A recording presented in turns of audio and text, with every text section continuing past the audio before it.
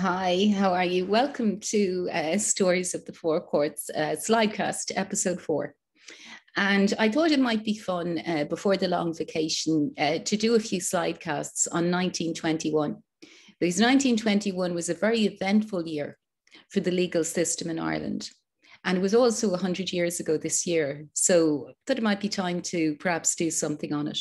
And what I'm going to do in this slidecast, because there was a lot that happened in 1921, what I'm going to do in this slidecast is have a look at January to March 1921.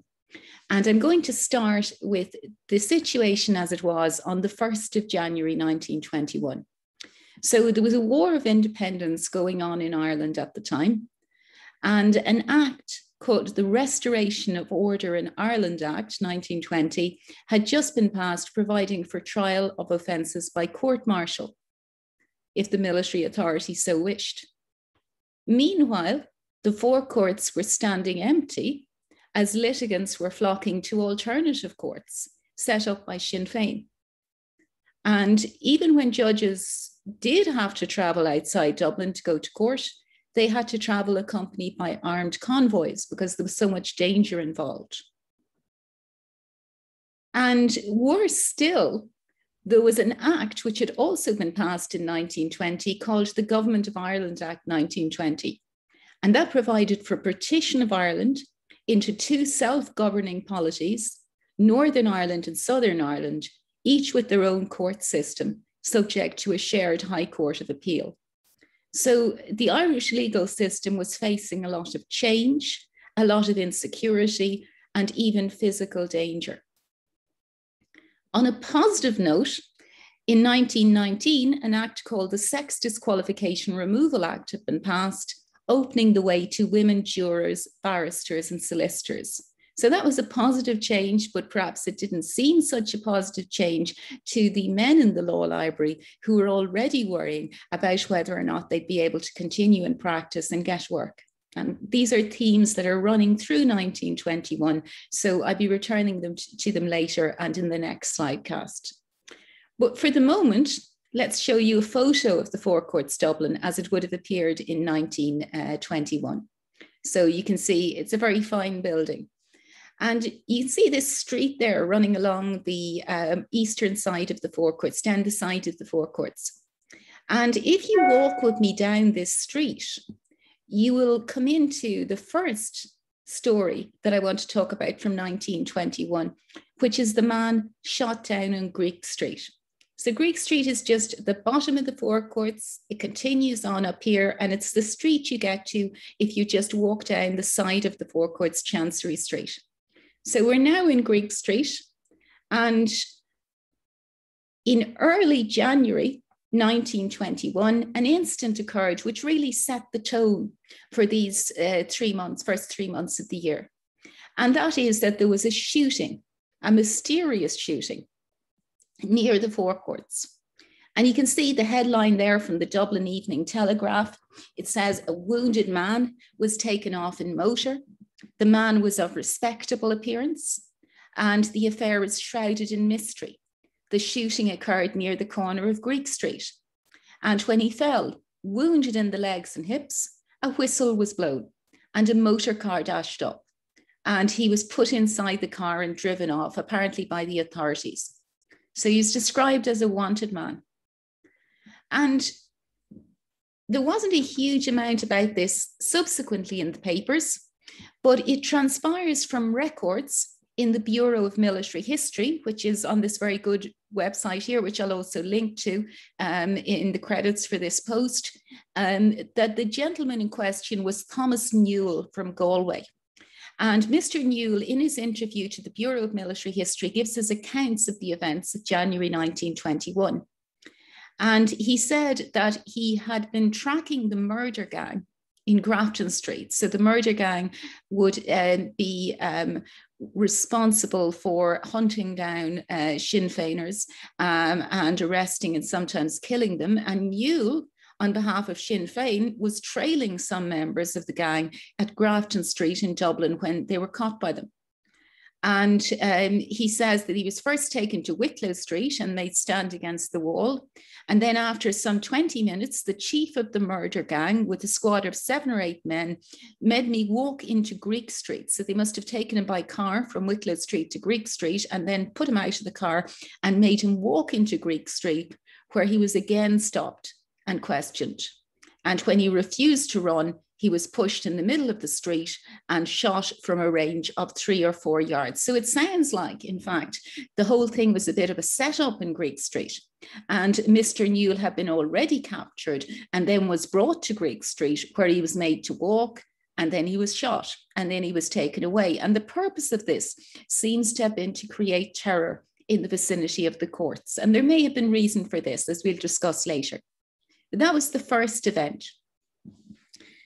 So the courts hadn't actually started back at this stage, and barristers were indeed on holiday.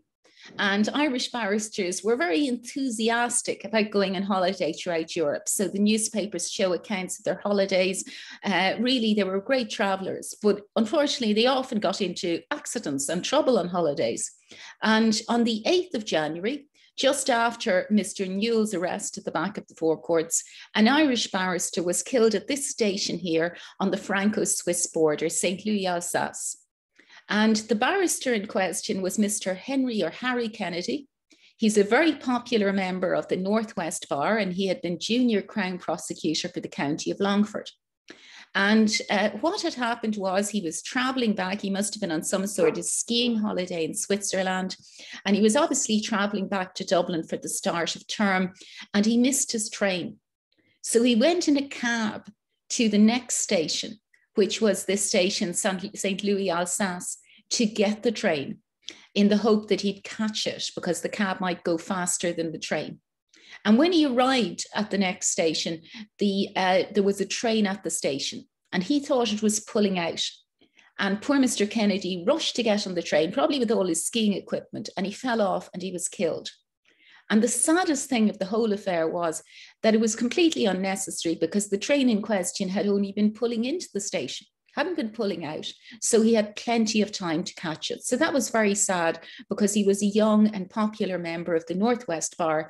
And the first act of the Irish Bar, before term even started, the Northwest Bar met in the Law Library and they passed a resolution of condolences to Mr. Kennedy's family. So that was a sad start to term. And there were lots of other reasons for Hilary term, which started at the beginning of January 1921 to be a sad start. So I mentioned earlier about the fact that the Government of Ireland Act proposed to split up the courts.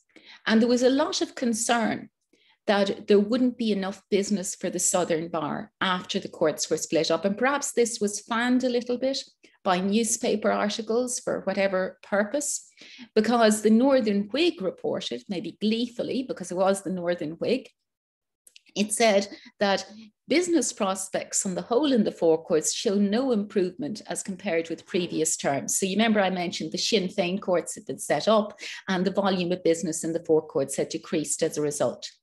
And the Northern Whig said if it were not for the comparatively large body of work from Ulster, the forecourts might adopt the short time policy that is now in force in many industrial concerns. So effectively, they said the courts mightn't even be open on a 5-day week anymore. There wasn't enough business.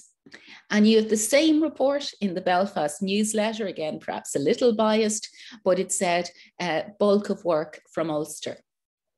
It also mentioned, as you'll see, that there would be women on juries. So return to that because that's a little more positive later. But Irish barristers had been kind of bombarded with this news that everything was going to collapse since the 1st of January, when the Dublin Advertiser published this article saying that half of the legal business conducted at the forecourts came from Ulster, and that with the transfer of Ulster business to Belfast, as was proposed by the Government of Ireland Act 1920, the prospects for the Bar of Southern Ireland were grim. So, you know, quite a lot of stressed barristers, I'd imagine, at the return to term, though perhaps a little exaggerated because somebody did write in to say, in fact, only 1/3 of the business, maybe even less than that, came from Ulster. But, you know, there was a lot of anxiety, I'm sure, about that because barristers are always worrying that work may decline. So I mentioned also that there was reference in the newspapers to women jurors coming down the tracks very soon that term. And there was a nice speech that was given by Chief Justice Maloney at an event the day after the start of term. It was an event in the RDS in Dublin, and there's Chief Justice Maloney, and he said that he welcomed women barristers, and he wouldn't be surprised if there was a woman sitting on the bench in his time as Chief Justice. Now, that never came to pass, but it was a nice thought. It took a lot longer than that for women to sit on the bench, but certainly in the superior courts. But it was a nice welcome, I think, to women on the part of Chief Justice Maloney. So he deserves credit for that. But that was a rare bright note. And indeed, immediately after Chief Justice Maloney's speech, there was another catastrophe for the Irish bar. Again, a mysterious catastrophe. And that was the murder of a leading King's Counsel. And the King's Counsel in question was Mr. William McGrath. And he was murdered at his house in Dublin on the North Circular Road. So it's the house there with the dark blue door, I think. And he was murdered there on the night of the 14th of January. And what happened in this case was that a gang of armed men burst in the front door of his house, and they stood in the hall. And Mr. Kennedy was upstairs with his family, and his daughter Maeve, who was only 18 at the time, gave an account of the tragedy to the Freeman's Journal the next day. And it said that she was labouring under much emotion, as I'm sure she was when she gave the account. And she said, about 1:30, we heard violent knocking and banging at the front door. A few minutes later, it was burst open. By this time, we were all out of our beds and out on the landing. We heard the noise of men in the hall. Mother and I did all in our power to prevent Daddy from going down, but he would go. And as he reached the last landing and was at the top of the first flight of stairs leading from the hall, 2 shots ran out. So those shots, I'm afraid, did for poor Mr. McGrath. He survived for long enough to receive the last rites, and he was taken in an ambulance to the original St Vincent's Private Hospital on Leeson Street, but he died shortly afterwards. I think he died at about 9:30 in the morning. So he survived for a few hours after the shooting. And he made a statement to his relatives that might possibly throw some light on the tragedy, but it wasn't stated at the time what that statement was, and indeed it has never been disclosed to date.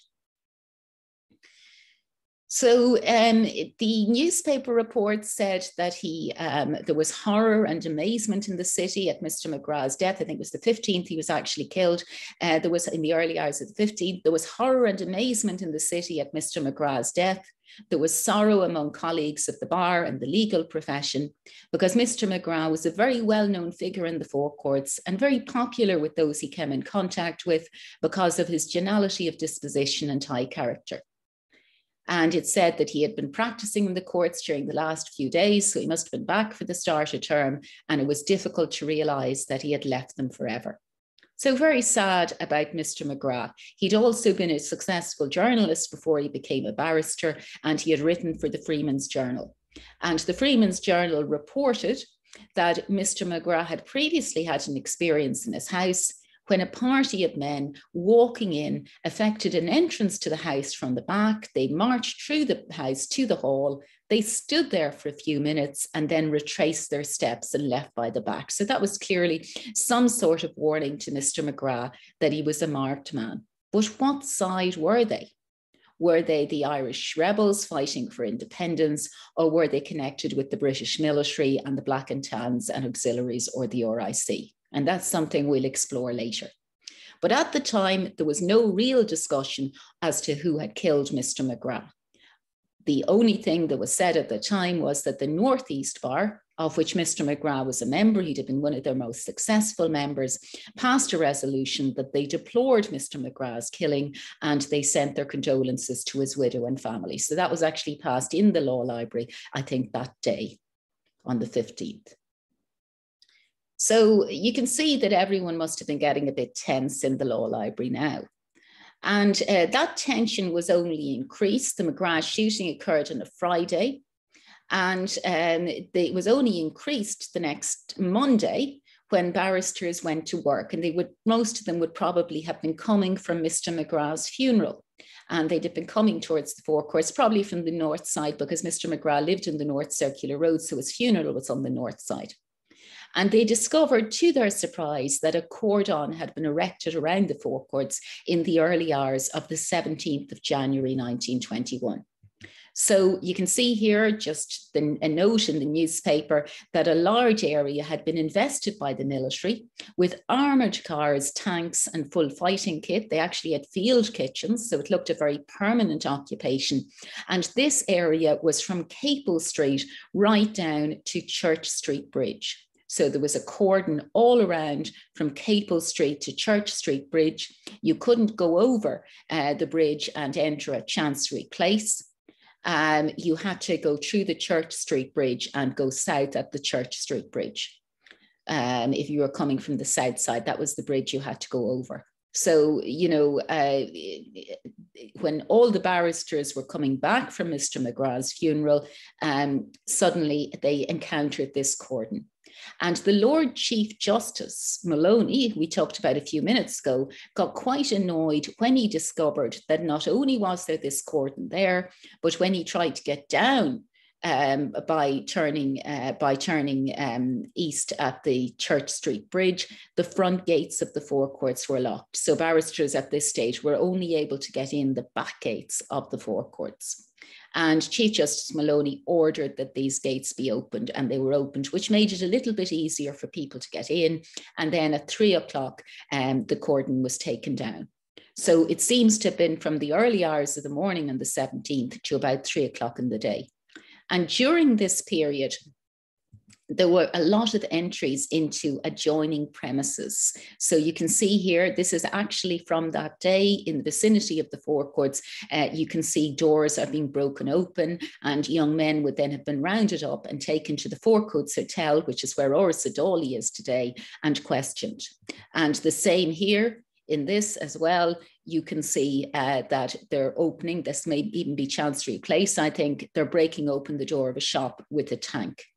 So that was all happening in the early hours of the 17th.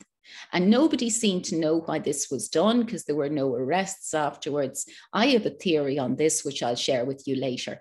But everyone was a bit mystified by it at the time. Some people thought it might be because there was a court case in relation to a gentleman called Thomas Murphy, who had been sentenced to death by court-martial, and that was supposed to be on in the forecourts that day, and they thought it might be related to it, but I don't believe it was related to it.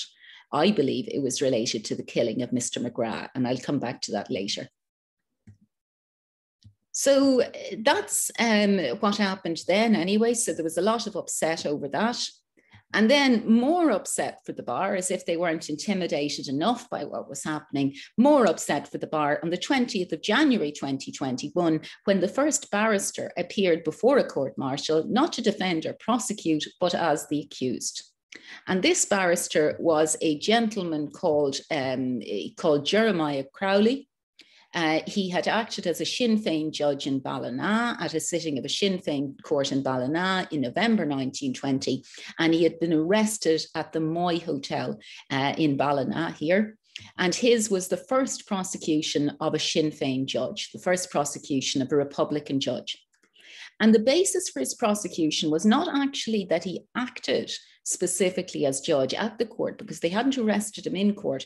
It was possession of documents purporting to relate to the affairs of Dáil Éireann and unlawful association, including a document entitled A Dáil Arbitration Court, Circuit Court Winter Sitting, and notes of the proceedings and the judgments. So they were getting him on the documents charge. And he was subsequently found guilty. He pleaded not guilty, but he also said he didn't recognize the authority of the courts.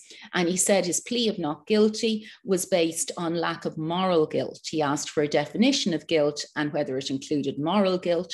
And when it said moral guilt, he said he was pleading not guilty, but he didn't recognize the authority of the courts. So he was subsequently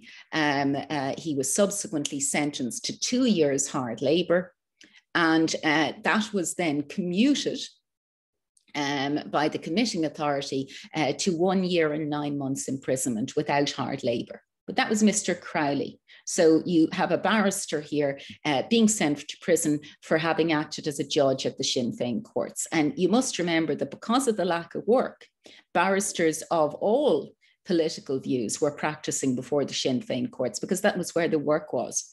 So they must have been very scared as a result of this, particularly with military cordons, with barristers being shot and so forth, people being shot in the vicinity of the forecourts, not to mention the worry about their practices going forward if the Government of Ireland Act was implemented. So a lot of worry for Irish barristers. They must have been extremely stressed. So to add to everyone's woes then, on the 26th of January 1921, there was a battle on the quays in front of and opposite the forecourts. So here you see the forecourts at night. The battle was an attack on two RIC lorries. One was passing on the north side of the river and the other was simultaneously passing on the south side of the river. And the lorries were returning from Kingstown, now Dún Laoghaire, to Dublin. And they were ambushed by rebels, and forecourts bombs and revolvers were used by the attackers, and the police inflicted casualties on civilians. They called them rebels, but of course they would argue that they were acting pursuant to the correct government. So rebels probably isn't the best term, and I apologize for that. But in any event, various bombs were hurled at the lobby.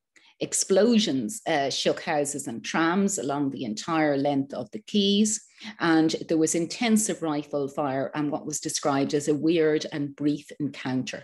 So that's how the whole thing was described as, was a weird encounter under moonlight.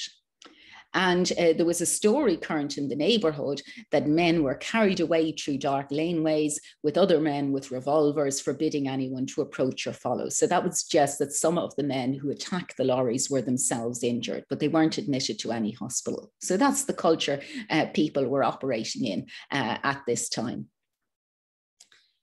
So the next thing, a couple of things that are a little bit more cheerful after this. So the next event then was a Unionist barrister speaking out on behalf of somebody who had been sentenced to death by court-martial. So the Unionist barrister in question isn't named in this, but he pleads for the life of Joseph Murphy, who has been, or James Murphy, I think, who has been sentenced to death by Joseph Murphy of Cork, who has been sentenced to death by court-martial, and he pleads for his life. And it must have worked, because not long afterwards, the death sentence on Joseph Murphy was commuted. So clearly we have a barrister here, not of the same political persuasion as Joseph Murphy, who is nonetheless willing to spike up on his behalf, and as a result of this manages to get the capital sentence commuted. So that's very creditable to the Irish bar, a nice note in all this terror and violence. And we also have a nice event on the 7th of February 1921, when the first women jurors sit at the forecourts. And there had been discussion that women might not be keen to serve on jurors, although it was suggested that they might at first serve because of the novelty of the experience, which is a little patronizing. But in any event, women did turn up to serve in a jury. And one of the cases that they heard was a case involving a child who had been injured. And in a different report, which I talked about on my site, it's noted that the women in question actually gave their jury fee to the child. So not only did they find for the child, but they also donated their jury fee to the child, which was very nice. So it was a very creditable first appearance by women jurors at the forecourts. So we don't have a photo, unfortunately, of the first Irish women jurors, which is a real shame, but they probably looked a little like these English lady jurors at Bath Quarter Sessions the previous year. They probably would have been wearing the same sort of clothes and so forth, because that would have been in fashion at the time. So hopefully that gives you some kind of visual on them. They seem to have been a very nice bunch. Now, March 1921, something happened which brings all the previous activities into focus a little bit and shows the difficulty that Irish barristers were suffering on if they wanted to represent people who were being tried at court-martial. And this was a raid on the office of Michael Noyk, who was a solicitor who fought very strongly in the War of Independence and was a friend of Michael Collins. So there's a photo of Mr. Noyk. He was actually Jewish. He was from Lithuania, and perhaps his religion gave him slightly more protection than it would if he had been a Catholic. But he was certainly very brave and very doughty defender of people who were tried by court-martial during this period. And Mr. Noik had his offices in 12 to 14 College Green. So you can see, I think it's that building there with the green frontage above them. And his offices were raided in early March. And among the items that were stolen in the raid or taken in the raid were briefs that he was preparing for barristers regarding the court-martials. I think they were representing clients who had been found guilty at court-martial, but the sentencing was outstanding, or perhaps like the Unionist barrister previously, they were planning to make representations on behalf of their clients to the Lord Lieutenant for clemency. And in any event, these briefs were back at Mr. Noik's office being updated by Mr. Noik, and they were taken in the course of this raid. And obviously these briefs would have contained very important information probably about the circumstances of the crime. And here they were now in the hands of the other side. So there were questions asked in the Commons by a Mr. Devlin MP in relation to this. Mr. Devlin said it was a monstrous thing which had occurred. And the Irish Bar also held a meeting. Barristers of all political persuasions attended the meeting, and they resolved that, that they passed a resolution to be sent to the Lord Chancellor and the Lord Lieutenant that the privileges of the Irish Bar had been infringed. Subsequently, the briefs were returned, allegedly unopened, though some might say if you believe that, you believe anything, but they were returned, and the story was that they'd been taken by mistake, they hadn't been opened, and they were being returned under seal. So the Irish Bar resolution obviously produced some result. But you can imagine how intimidated with all this any barrister must have been if they were representing their client at court-martial. And indeed, Mr. Noik, in his statement to the Bureau of Military History, says it was very difficult to get barristers, even nationalist barristers, especially nationalist barristers, to represent clients at court-martials. And he mentions 3 people that he approached to take on such representation who refused to do so. And these 3 people were Tim Healy, subsequently Governor General, Patrick Lynch, subsequently Attorney General under Fianna Fáil, and Timothy Sullivan KC, subsequently Chief Justice Sullivan. So these men all went on to high positions afterwards. They were very active in the nationalist movement, but they refused to take on these briefs for young men who were being tried by court-martial. And Noik is quite critical of this. He says they all declined for one reason or another. One can draw one's inference. My own opinion is that they had not the courage to defend these men. But the extraordinary thing was that all these men became great factionists after the treaty and became very active after the split came. So fairly scathing words from Noik. And he says that he contacted James Williamson KC, who was actually a Unionist and who I suspect was the Unionist barrister who was writing to the paper on behalf of Joseph Murphy, and that James Williamson threw himself into the cause wholeheartedly. And he also mentions that Charles Bewley, who would have been a Quaker, also represented men at court-martial, and Mr. Charles Wise Power, who would have become a circuit court judge later. So it's possible that Mr. Williamson and Mr. Bewley, by reason of not being Catholics, might have been just a little bit more protected in relation to acting at court-martial than Catholics, because in fairness to Mr. Healy, Mr. Lynch and Mr. Sullivan, it has to be said that there would have been particular risk in representing clients at court-martial if you were a Catholic. And I say this on the basis of what happened to Mr. McGrath and the continuing mystery of his death. So you remember Mr. McGrath, mentioned him a few moments ago. He was shot in presence of his family at his house in North Circular Road on the night of the, I think, 15th of January, just after Hilary term had started, 1921. And there were statements about how great he was, but there was no follow-up in relation to the cause of his death. So we have a couple of subsequent stories about the McGrath family. His widow brought a claim for compensation in the court for 25,000 compensation after his death. She got 8,000. I understand she and her family subsequently moved to England. And there's a very sad story from 1922 about the death of her daughter Maeve in Wales in 1922. And Maeve, of course, was the girl who had given the interview to the Freeman's Journal when she said, "We tried to stop Daddy going down, but he would go." So very, very sad. She would have been very young at the time, probably only 19. I'm not sure what her cause of death was. There was a huge amount of tragedy for the McGrath family. So in the story about Maeve, it says Mrs. McGrath lost her husband, her brother, her father, and now her daughter in the last 2 years. But there was even more tragedy than was recounted in that article, because if I just scroll up, I forgot to mention it earlier, Mr. McGrath also had a son, or had a son, called Henry Garrett McGrath, who had been a very, very junior barrister. And it sounds like young Mr. McGrath was very talented. He had been runner-up for the John Brooks Scholarship. They said he had had a truly remarkable education career, brilliant and continuous success. But sadly, he had died in a nursing home in Eccles Street in August 1919. Now, the flu would have started in Dublin at that stage, so perhaps it was due to the flu, or maybe he had some other condition like tuberculosis or something. I don't know. But Mrs. McGrath, in addition to all the very sad deaths mentioned in this later article in 1922, she had also lost her son. So very, very sad. So that brings me back to the circumstances of Mr. McGrath's death.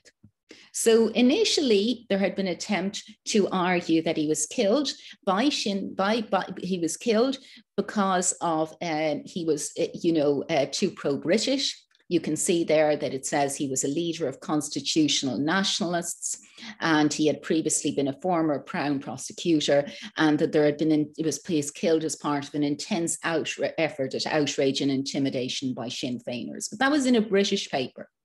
And they also, in the British paper, in the graphic, published this picture of him murdered in Dublin. So they were really attempting, the British, to make out that Mr. McGrath had been killed by Sinn Fein. A real spin campaign there. But in fact, Mr. McGrath, there would have been no reason, because he acted as counsel for Dublin Corporation, but I mean, he wasn't really in any way associated with the military regime, and there's no evidence that he was. And in fact, he had stood up to the military regime, and this is very significant, in a previous case of August 1920. So in August 1920, just, about 6 months, almost exactly 6 months, in fact, before he was shot, he had appeared at an inquest representing Dublin Corporation. And the inquest was into the death of a boy called Tommy Farley, who had been killed. He had been shot for being out after curfew very close to the courts. So Tommy Farley was a local boy. He lived very near the courts, and there had been this bonfire to celebrate the arrival of Archbishop Mannix in Ireland. He had gone out to it, and he was shot by soldiers who approached wearing rubber-soled shoes, so nobody could hear them. So there was outrage over this, because he was a very young boy, and he had a mother or sister who were dependent on him. And the Lord Mayor of Dublin was outraged by this and engaged Mr. McGrath, who was the standing counsel for Dublin Corporation, to represent Dublin Corporation at the inquest into the death of Tommy Farley. And Mr. McGrath was very brave at the inquest. You can see there, he talks about Dublin must not suffer reprisals for deeds committed elsewhere. He said there had been never murderous attacks on soldiers in Dublin, and this wasn't right. And he highlighted that the soldiers had approached wearing rubber-soled shoes. So he was very critical at this inquest, which occurred almost exactly 6 months before he was shot.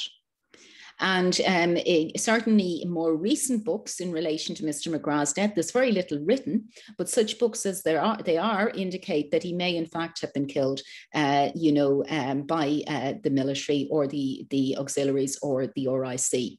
And they say they don't know why he was killed, but I think it was because of his representation at this inquest. And if so, that is a very, very shocking thing, because he would be then a barrister who was killed as a result of representing their client to the best of their ability, which is a very serious matter. And you can see how the British might have been quite keen to put the spin that he was killed by the other side, and maybe people then thought he was an informer, and it was best not to say anything about it. But I don't believe he was an informer. I can't be 100% sure, but I would have a strong suspicion that he was killed as a result of his representation at that inquest, because he would have been the Lord Mayor's counsel. And there were attacks on Terence McSweeney, who was Lord Mayor of Cork, the Lord Mayor of Limerick around this time. And I think that possibly if they couldn't get at the Dublin Lord Mayor, they might have decided to go for Mr. McGrath instead when he was the Corporation Counsel, and he had spoken out so strongly against the military at this inquest. So I think it looks like that that might be the case. And it's also very touching that Mr. McGrath was speaking out at this inquest on behalf of a boy who lived in the neighbourhood of the forecourts and would have passed the forecourts every day of his life, because often there's a bit of division between the inhabitants around the forecourts and the people in the forecourts itself historically. So, I mean, it was a wonderful thing really to see them working together at this inquest, and it would be terribly sad if Mr. McGrath had been killed as a result, as may well have been the case. So there was absolute radio silence afterwards. No one has really discussed Mr. McGrath. Maybe it's time to kind of reopen the issue and try and explore, maybe by talking to his family, because I know he had children who survived, maybe talking to his family to see what actually happened in this case. Because if he was killed by British forces, then effectively it must have really been because of this inquest and his representation of his client, a local lad at this inquest, and that is something that deserves to be commemorated and honoured. So I think that the cordon that happened the next day then was to keep everyone quiet, because you remember he was killed on the Friday, and then on the Sunday night, the cordon went up around the forecourts, and that was possibly to keep barristers quiet, but also to keep locals quiet, because they would have known Mr. McGrath represented Tommy Farrelly, who was a local boy. So I think that may be the reason for this cordon, which went down not long after because the military had made their point, but couldn't really be logically explained. So maybe that pulls together some of the mystifying pieces of January to March 1921. But a lot to think about there. And I'll just leave you with this photo of Mr. McGrath, who, as I say, really deserves to be remembered, I think, and at least he looks like a nice man. I think that, you know, someone really needs to look into what actually happened there in 1921, in January 1921. So thank you.